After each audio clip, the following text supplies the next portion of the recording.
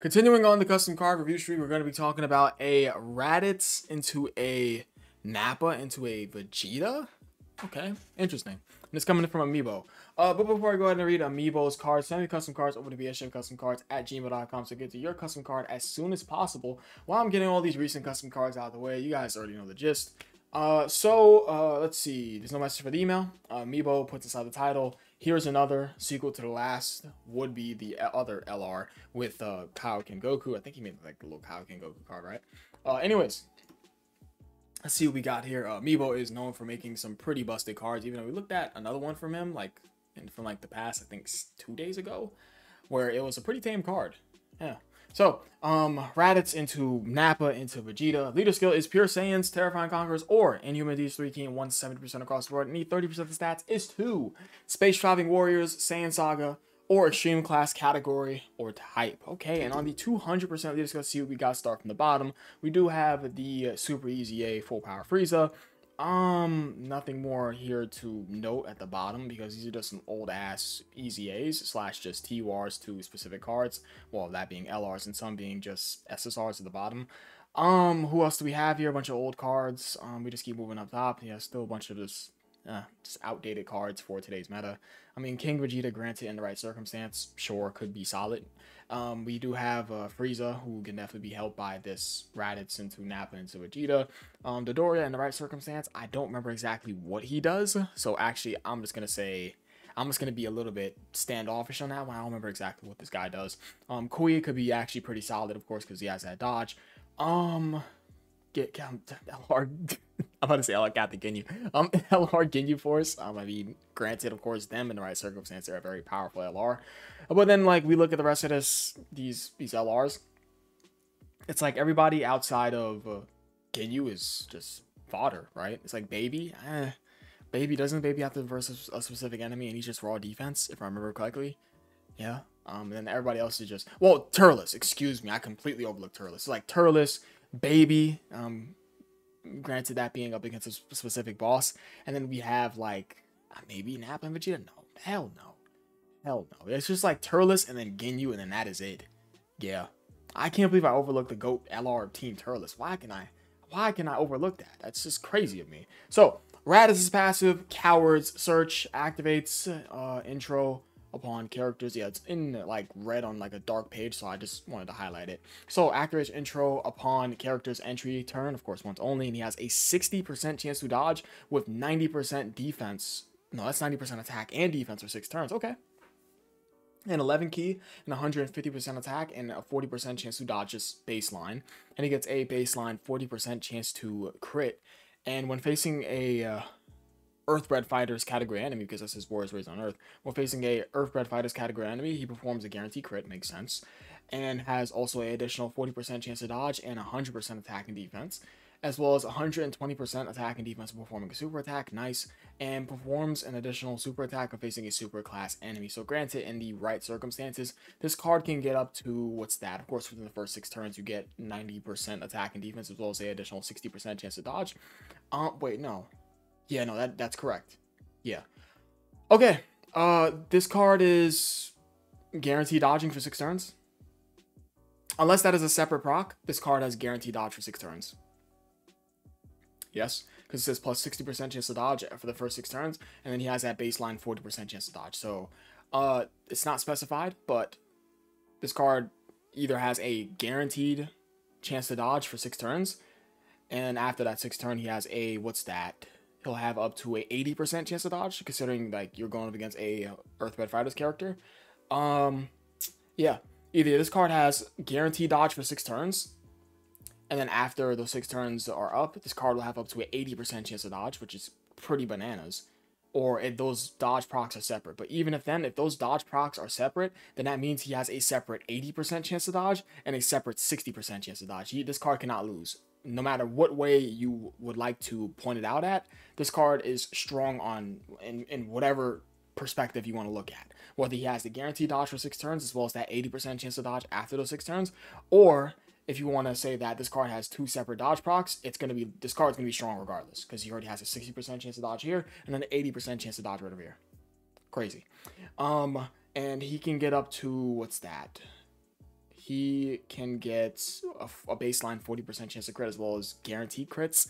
That's granted you're not going up against a Earthbred fighter character, but you're definitely gonna want to go up against an Earthbred fighter character for sure for that that dodge. Absolutely. Attack and defensive buff from his. Let me see his super attack effects. Yeah, 30% attack and defense for 1 turn, as well as raising extreme class allies defense by 20% for his 12 key, and the 18 key just greatly stacks attack and defense and raises extreme class allies attack and defense by 40% for, I'm going to assume, 1 turn. Yeah. So Raditz, dodge. What's that? Yeah, dodge. Dodge is like the core defensive mechanic that this card has. Yeah. As well as being able to do either guaranteed crits or have a 40% chance to crit, while having an attack and defensive buff from his passive to his super attack effects, being able to greatly stack attack and defense, size 18 key. Raditz is looking good. Yeah, mostly because of the dodge. Yeah, I mean, yeah, just strong because of the dodge. And then the support that he's giving within the turn. Absolutely. His link set, the Saiyan lineage, Saiyan warrior race, brutal beatdown, nightmare, prepare for battle, fierce battle, legendary power. Okay. Yeah, Raditz is looking good. Yeah. Does he have enough stats to suffice? Like, he does have 150% attack and defense over here, 100% attack and defense over here, granted you're facing the right category enemy, and 120% attack and defense performing super attack, and as well as 90% attack and defense for 6 turns, as well as a 60% chance to dodge. Yeah, strong. Yeah, Raditz looks good because of that dodge. Standby skill can be activated when HP is 70% or less, or after the character performs 3 or more attacks in battle once only. Stands by for 4 turns, and of course the little charge count thing. Alright, so Nappa. What's Nappa doing inside the standby? Nappa's passive brute strength, 500% defense, and 80% damage reduction. Nothing is killing this guy. Nullifies all attacks received. Okay, so literally nothing can hurt him. Unable to attack, makes sense. And he gives extreme class allies 5 key and 40% attack and defense. Nice support. And he is a STR orb changer, of course, randomly, that being to every other orb except STR excluded, and +1 key per STR keys are obtained for the little key charge for the little standby. And what links change? I don't think any links change. Saiyan lineage, Saiyan warrior race, the same thing. Brutal beatdown, the same thing. So nightmare replaces tough as nails. Yeah. It is replaced for tough as nails. That's what Nightmare is replaced for. Okay. That's something like they changes. Alright. Nappa, 500% defense, 80% damage reduction, nullifies all attacks directed at him. Can't attack, of course, because it's a standby character. Support, orb changing so that you can get your standby off faster. So yeah, orb changing and get your standby off faster. Damage reduction, unable to take damage at all. Strong. Yeah. Okay, so let's see. Unfinished, the uncharged finish skill, excuse me, stays as Nappa permanently, which is still very good. You could be Nappa if you want.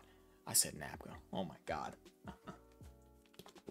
Yo, it's so real that I keep all my mess ups in the video. It's okay though. But yeah, you stay as Nappa for the uncharged finish skill, which is still fine because Nappa is a very strong defensive option. And then for Vegeta, of course, it's just going to Vegeta. So Vegeta, I like to assume that he's going to be a god. So Vegeta, let's see what we got here. So strength of the Saiyan Elite. All right, so 18 key, 500% attack and defense and guards. All right, 80% damage reduction. Guarantee crits, 111% attack and defense when performing a super attack. And when facing an Earthbred Fighters category enemy or superclass category enemy, well, not a category enemy, a superclass enemy, performs 4 additional supers. Ridiculous. He gives extreme class allies 4 key and 77% attack and defense, survives KO hits and, well, KO attacks, but same thing. KO attacks and targets all attacks to self when surviving KO attacks and dodges all attacks for 1 turn. Let me tell you guys something. This card is not dying to anything. Guard with 80% damage reduction, he's not dying to nothing in the game. Nothing is killing him. Yeah. And he recovers 80% HP when after targeting all attacks middle of the turn. Okay. And 300% attack when performing an 18 key super. Whew. Alright. What do we have here? And then super attack effects is 12 key. Greatly stacks attack and defense and greatly lowers attack and defense, so obviously strong. And it's 18 key, massively stacks attack and defense, does ultimate damage to enemy. That's a active skill modifier for damage and greatly lowers attack and defense. So the Saiyan lineage does stay. Big Bad Bosses is now put into the link set for specifically only Vegeta. Brutal Beatdown stays throughout. Royal Lineage is given for Vegeta, and Prepare for Battle, Fierce Battle, Legendary Power stay. Categories: Saiyan Saga, Pure Saiyans, Gifted Warriors, Space Traveling Warriors, Dragon Ball Seekers, Terrifying Conquerors, Inhuman Deeds, Planetary Destruction, Accelerated Battle, and Battle of Fate. So, class, as we've learned with Amiibo's very busted cards, what do we have here? We have very strong support. We have this ability that's literally never going to activate because, guess what? Vegeta's not, he's not surviving. Like, he's going to survive a KO attack, clearly, but nothing's going to KO him. Nothing's going to KO this guy. So this is one of those cherry on the top abilities where it's just nice to have if a boss is like doing a bajillion damage. Recovering HP, surviving KO attacks and having it aggro onto him and getting a guaranteed dodge. 300% attack for an 18 key super attack. Ridiculous support. 4+ supers, considering the fact that this guy is greatly stacking attack and defense and attack debuff an enemy. An attack and defensive buff must pass to a super attack effect. Guaranteed crits. 80% damage reduction. Guard. 500% attack and defense. 18 key just for free. So he's going to always get this 300% attack off strong. This card has it all. Just about almost everything. It's just missing like a couple things like orb changing and nuking, but this card does not need that at all. So Vegeta is literally a god. A stacking god. Yes. Nappa is a wall that cannot be knocked down. All right. And then Raditz is a dodging machine. To sum up all these cards. So, that is all. This card is ridiculously strong.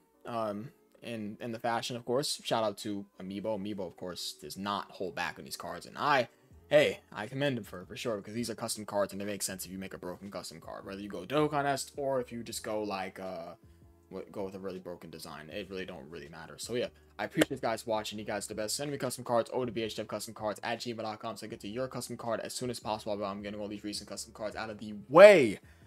Man, oh man. Oh my god. Like, recording these double upload videos, I'm not gonna lie to you guys, it has been exhausting. But nonetheless, I made a promise.